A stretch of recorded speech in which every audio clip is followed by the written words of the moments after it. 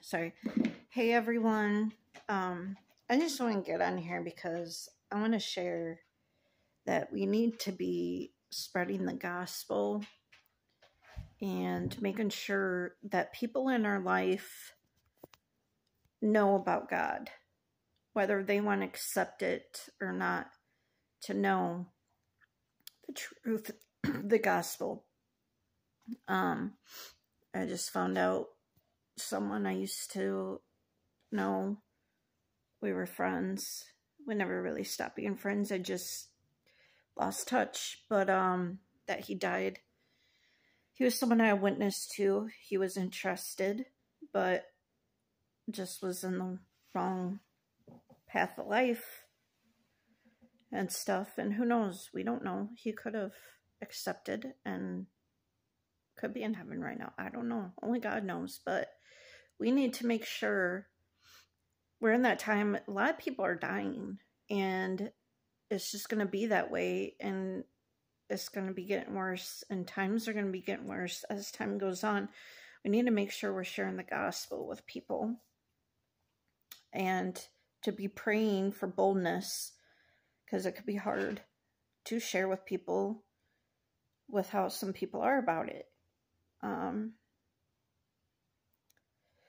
But yeah, also keep me in prayer. I got a headache. A friend of mine who was dealing with bladder infection and abscess in his mouth from dental issues. I don't know if he wants me to share his name or not, but God knows, so keep him in prayer.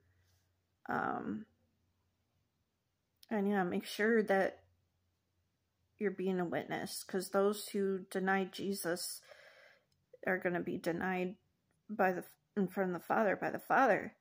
So we should be bold about our faith. Some people are like, keep church in church, and like, keep it to yourself. Or some supposed Christians I meet, and they're like, oh, I don't bother people with it. It's not my place, and like stuff like that.